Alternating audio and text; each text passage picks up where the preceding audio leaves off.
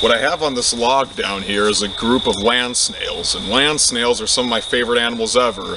And land snails are mollusks, just like clams and squids. Basically what a mollusk is a soft-bodied invertebrate animal that finds some skeletal support from calcium carbonate, and these calcium carbonate structures that they produce are what we call shells. So over here we have a big group of these Polygyridae land snails, and these are common throughout the entire eastern United States. And this one's a bit special because he's a Mesomphix snail. That's the genus name, and they call them brittle button snails, and they're pretty rare down here in southern Illinois, so he wasn't as easy to find as all of these. These land snails are omnivores, and that means that they have a highly diverse diet. And we think of land snails eating mostly vegetables and plants, and that does make up a large part of their diet, but these animals also need a source of protein. So what they will actually do is scavenge on things like dead animals, mostly dead insects, to get that source of protein. Land snails don't really have teeth.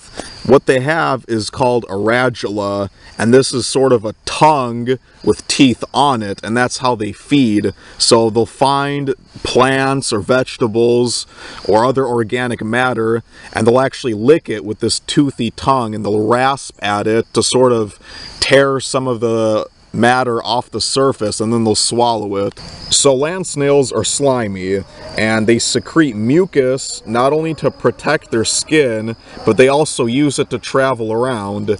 So what they do is, when they make this mucus, it's sort of easier for them to glide across the surface of the ground, and then in combination with the muscles in their body, they can create an airtight seal against different surfaces, so they can climb up vertical surfaces, and they can even hang upside down. These land snails have a shell made of calcium carbonate, and they're attached to their shell. If you try and pull them out, you'll kill them, and they can't switch shells. So what they do is, the older they get, they keep secreting calcium carbonate on their skin, and this will build the shell.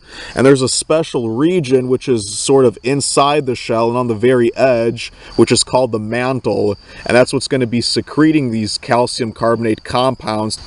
Land snails are hermaphrodites, and what that means is that they're both genders. So each time snails reproduce, both of the individuals will actually carry fertilized eggs.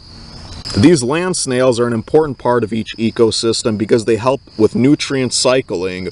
So like I said, they eat things like living and decaying plants, fungi, and even inorganic materials, and they'll store all these nutrients and minerals in their body.